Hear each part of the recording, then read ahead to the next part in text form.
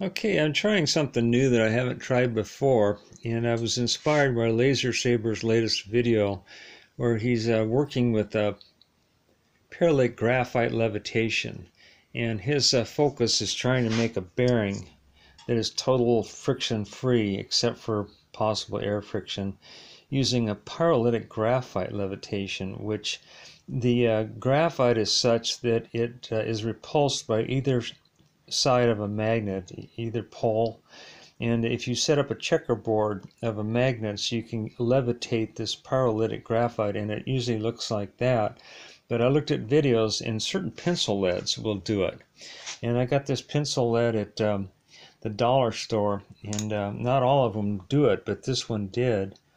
And it's repulsed by either phase of either pole of the magnet.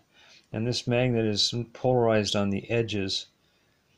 And I built up this little model here, and it does work. I could order it online, but they're expensive, and the cheap ones take a long time to get here from China, so I was able to build this thing up and get this to work. You can't really even see it. The gap is so small, but it's levitating in that magnetic field. And it's, like I say, it's this graphite, they call it pyrolytic graphite, and it has to have a checkerboard array of magnetic field. You can't levitate it off of just one pole or even two poles. You have to have an array of a checkerboard thing.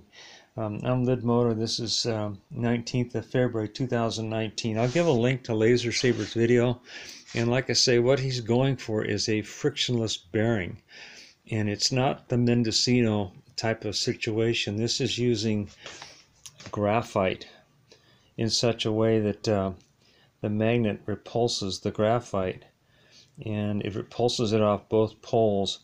Like I say, I got this pencil lead at the dollar store. Not all of them work. Some of them are magnetic and some of them don't do anything at all, but this particular stuff did work. And like I say, it's this levitation that I was able to get to work with the magnets I had. I tried this on other magnets with zero success. I just happened to have the right magnets to make this work. And that's the latest thing. Go check out Laser Saber's video on this topic. Thanks for watching.